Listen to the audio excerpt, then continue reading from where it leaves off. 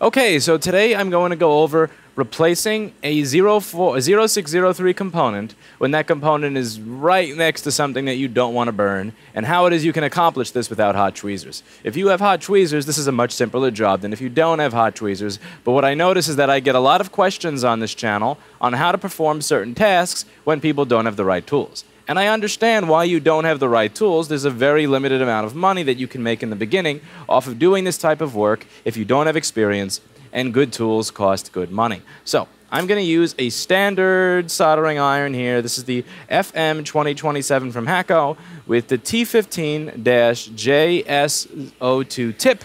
And we are going to go over replacing a backlight fuse.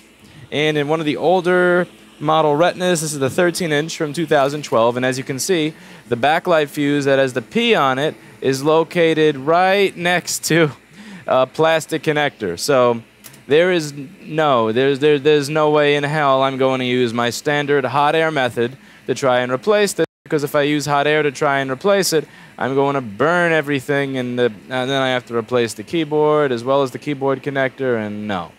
I'm just checking to see if I still have that banding, tearing shit. No tearing, good stuff. So first thing that I'm going to do is I'm going to use the iron itself to try and remove this. I'm going to make a nice little pool of solder, and I want that nice little pool of solder to hopefully suck up the fuse. So here's what we do. I got my iron at a nice high temperature. It's at 840. I just get my air filter over here. And go. Come on.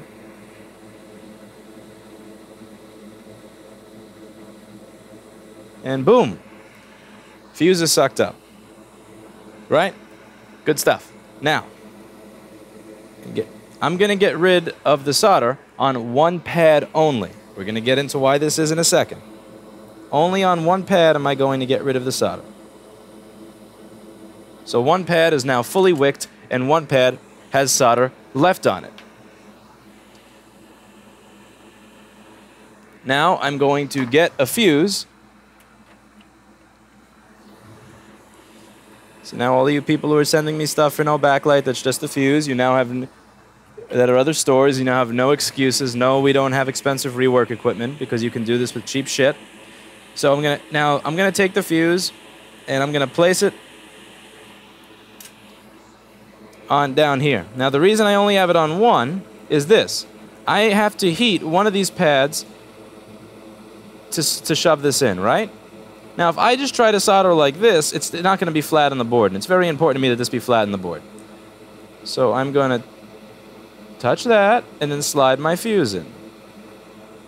This is hard. I can't do it this way because I'll burn the damn connector. There. What a pain in the dick. That's not even remotely close to flat on the board, so we'll just do this. Here we go. Now I pushed it down. Now I can only, remember, I don't have tweezers. I can only solder on one side at a time, which is why I only put solder on one of the pads. Now that it's soldered on one side, I'm just going to make sure that, I kept burning the solder, kept melting it without flux being present, so that's going to be a crappy joint. So I put some flux there, and now I do this, and now I have a nice joint. And I also pushed down while I was doing that to ensure that it's flat on the board. Now I'm going to take my iron, some fresh solder, make sure there's some flux on the other side. I'm going to do this. And this is kind of hard. I can't get the angle that I want because of the damn connector in the way, but bam. Now that looks like shit, right? So there's still enough flux there that I can clean the iron, do this, kind of make it look a little neater. There we go. Now we get to see if this works. This was left for me. Somebody replaced the screen yesterday, and they said that the assembly killed the backlight on the motherboard. And this is also a good time to go over how to tell if that's actually true. Now, on this retina, if you look at the schematic, don't ask me where to get the fucking schematic. If you've been watching the channel this long, you should know better than to ask me these types of questions. What we're going to do is we're going to check for a short to ground on the backlight pin of the LCD connector. Now, the backlight pin is going to be pin 1. Pin 1 is going to be what provides backlight voltage. So I have my screen plugged in now. And what I'm going to do is I'm going to check and see if there's a short to ground. I'm just going to change the view here so that you can see the multimeter, which is going to be out of focus because the camera is set to face focus. I'm an idiot that keeps forgetting to take it off face focus when I do these videos. I put it in diode mode. I'm going to take my red probe and put my red probe on ground. And then I'm going to take the black probe and I'm going to put the black probe, and so the ground can just be the metal of the connector, and the black probe is going to go on pin 1. And as you can see, 0.939, that is not even remotely close to a short to ground, which means I can turn this on and see if I have a backlight now. It is now safe to turn on. Do not turn it on after you replace a fuse without seeing if there's a short to ground, because if there's a short to ground, then it's just going to blow again. So I'm going to plug it in. I'm going to hope that it doesn't blow up.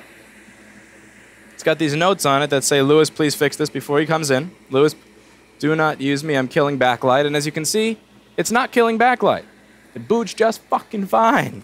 So that's that, and hopefully you learned something. Yeah, and remember, you don't need the best tools in the world to do this shit. Everybody likes to say, oh, Lewis, you were born with all these great tools. That's why it's so easy for you.